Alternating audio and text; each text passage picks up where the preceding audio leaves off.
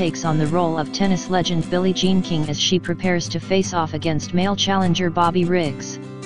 And Emma Stone looked proud of her latest foray on screen as she stepped out at the European premiere of Battle of the Sexes during the 61st BFI London Film Festival on Saturday.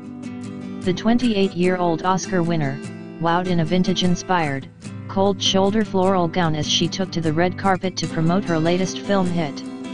The stunning floor-length cream gown featured delicate silver floral embellishment along with statement ruffled sleeves and a halter neck strap which flaunted the La La Land star's toned arms and alabaster skin tone.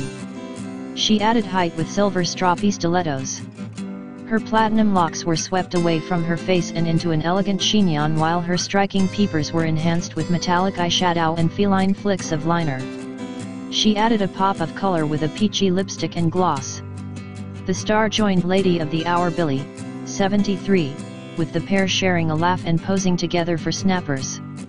Billie looked lovely in a shiny blue silk jacket with royal purple lapels, paired with an elegant black top and fitted trousers.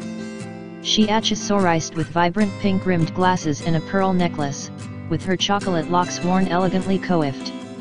Andrea Riseborough, who plays Marilyn Barnett, Billie's hairdresser and lover in the film, flashed her pert and braless assets in a plunging scarlet silk gown with a racy split-up on thigh.